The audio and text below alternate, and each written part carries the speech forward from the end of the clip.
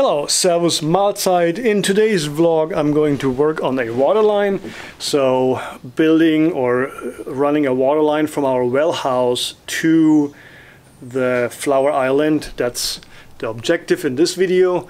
If you're wondering why I'm kind of going back and forth between projects, my fountain project and the waterline, it's like I do a lot of motor work, setting stones, and there's a lot of dry time involved. So I work one day on the fountain, let it set for a day, and then work on the waterline, and then kind of switch back and forth, and then as a whole move the entire outside project area around our beer garden, move it all forward. So that's kind of the thought behind it. So if you like this kind of content, I would really appreciate if you hit that subscribe button, and I see you guys in the next one. Enjoy. Bye.